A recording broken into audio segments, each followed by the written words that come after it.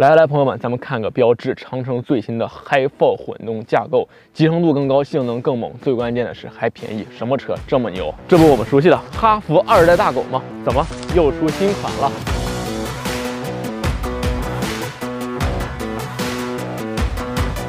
哈弗2代大狗 Hi4 版车型外观除了车尾的标识变化以外，其他并没有什么改变，依旧是狗系加速非常经典的圆形大灯以及黑色的这种中网，4705毫米的车身长度，2810毫米的轴距以及近2米的车身宽度，让哈弗2代大狗 Hi4 版车型定位在了中型 SUV。同样，为了满足轻越野需求，哈弗2代大狗 Hi4 版依旧保留了24度的接近角、30度的离去角、19度的纵向通过角，以及200毫米的最小离地间隙，还有560毫米的涉水深度。全车的高强度钢占比达到了74.2%，而整车的扭转强度达到了20352牛米每度。嘉良每次讲到一些轻越野车型的时候，都会跟大家讲这些参数，大家可以去对比一下，看看谁更硬。2455519英寸的一个较宽的轮胎，像这台2代大狗 Hi4 版，它也是具备3.3千瓦对外放电功能。在这有一处细节，就是咱们的哈弗2代大狗打开车门之后，实则它的地台还是比较高的，毕竟它定位是一个轻越野的车型。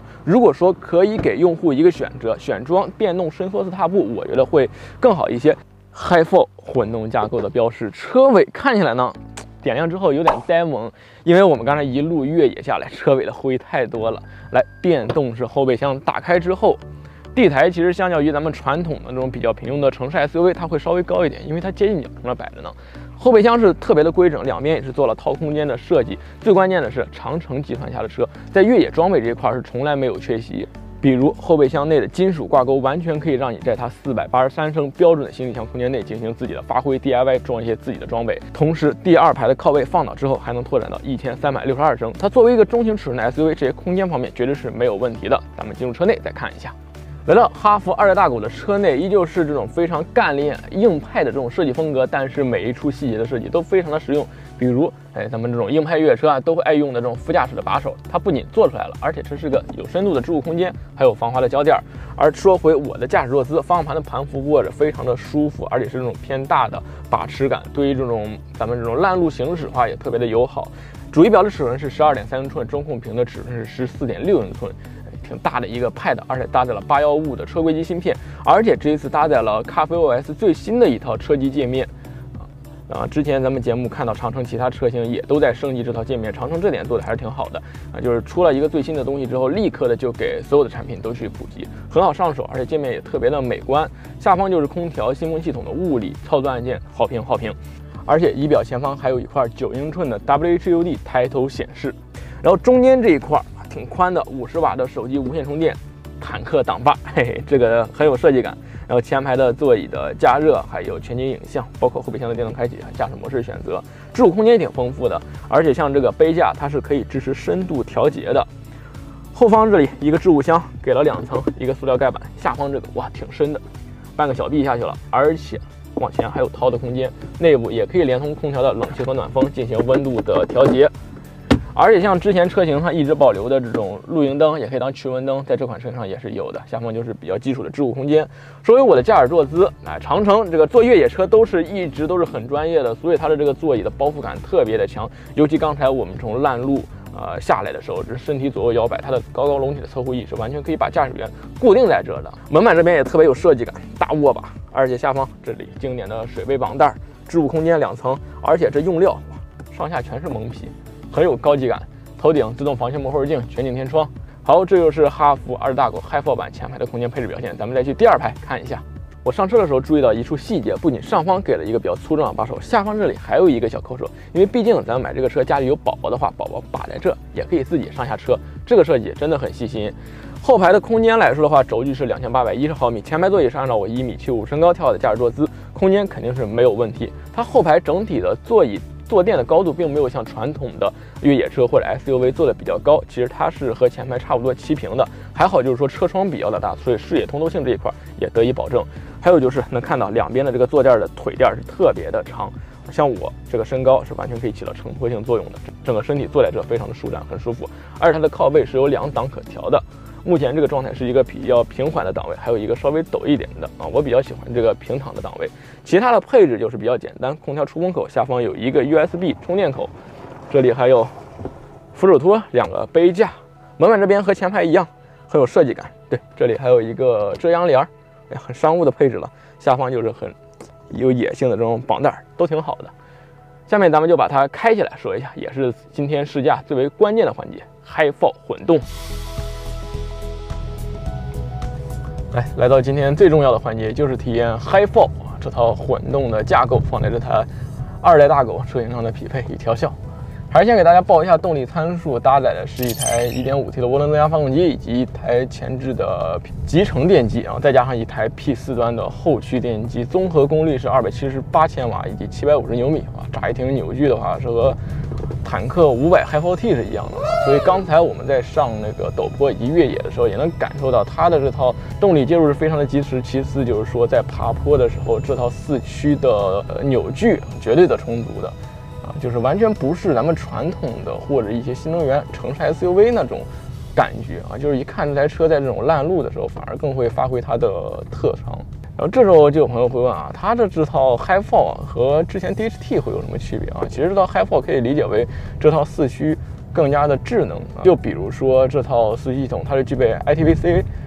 4轮扭矩矢量控制系统的，就是像我们今天在过山路的时候，比如说一些急弯，我们车速比较快，在过弯的时候，它是可以根据车身的姿态以及轮下的转速差去调节4轮之间的扭矩差啊，避免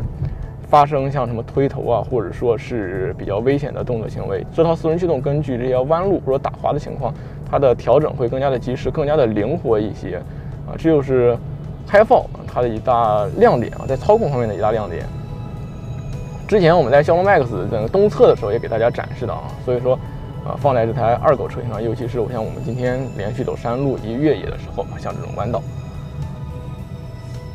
整个车身的姿态、过弯的姿态，包括动力的衔接会更加的及时，更加的稳定。然后再说回这台车它的一些基础的表现，比如说驾驶感受，我觉得动力方面呢，像这台车，即便它调了经济模式之下，整个油门的这种线性感这块很舒服，加速的感受，即便是2次加速的时候，整个衔接是很快的，也没有一个很突兀的，比如说我需要加速，有一个点的话，会瞬间就把动力爆发上来，整个加速的感觉还是很线性的，而且动力很及时。无非就是说，当我调到运动或者说它的这种专业越野模式的时候，发动机介入会更加的及时，以这种保证更为充足的这种扭矩的爆发。说到这台车比较偏越野专业的方面，像它的转向也能体验到，它转向给了3种转向力度，实则它轻盈力度下，它的虚位会放大的比较多。